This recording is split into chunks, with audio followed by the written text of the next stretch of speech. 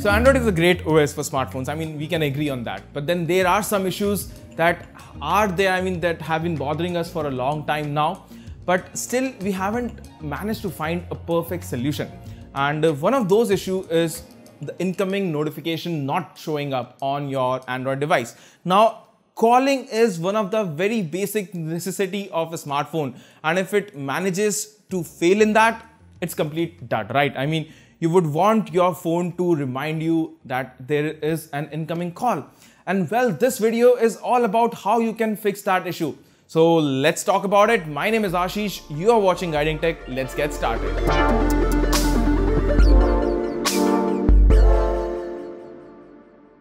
Okay, so before we get started, here's one thing. We'll be talking about a series of solutions that you can try because there is no straightforward solution to this basic issue.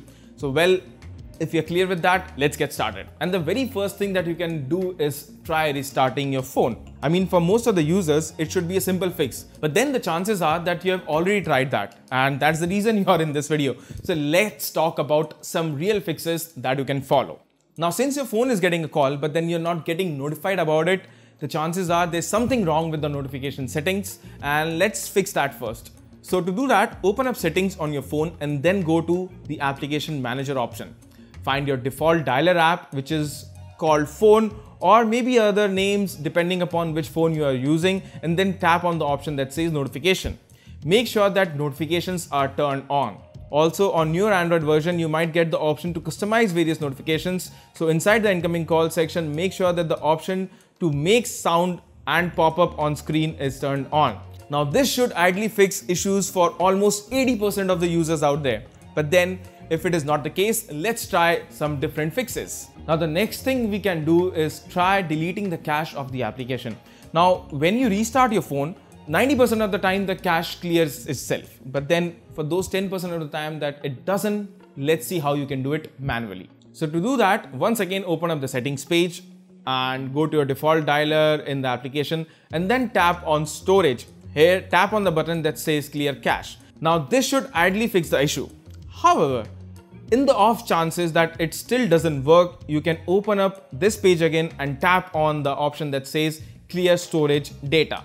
Now, when you clear the storage and data, it resets the application and it might fix the issue, but if it doesn't, the next thing that you can do is try resetting the permissions of that particular. Just have a look if there's something wrong with the permissions. And to do that, again, head over to the application managers in settings. Tap on advanced, tap on special app access, and here just head over to the option that says display over other apps followed by phone. Just make sure that the toggle next to allow display over other apps is turned on. Now, here's one thing that you need to remember, that this particular setting is not straightforward in all the Android. Take different phones, Vivo, Xiaomi, the stock Android, this particular settings can be under different name and hidden under different settings. So you'll have to check with your OEMs or just look for them in the settings and try to do that one. Okay, so now lastly, there could be an issue with your notifications per se. Not just for call, but basically at some point you might have accidentally enabled DND or do not disturb mode on your phone, which hides all notifications, including the incoming calls.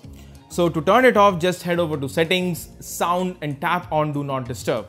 Alternatively, some phones even have an easy access quick toggle shortcut for it, and you can just use that as well. So well, those were some of the fixes that you can try to get that notifications of incoming calls on your Android device. And I hope for almost 99% of the users out there, these particular fixes will solve the issue. But if at all you are facing some other issues, or if there is something that you want us to help you with, please do let us know in the comment section. If this video worked for you, please do give us a thumbs up and don't forget to subscribe to our channel if you haven't already. So well, that's all in this video, and I hope to see you in our next one. Until then, take care and have a wonderful day. Bye-bye.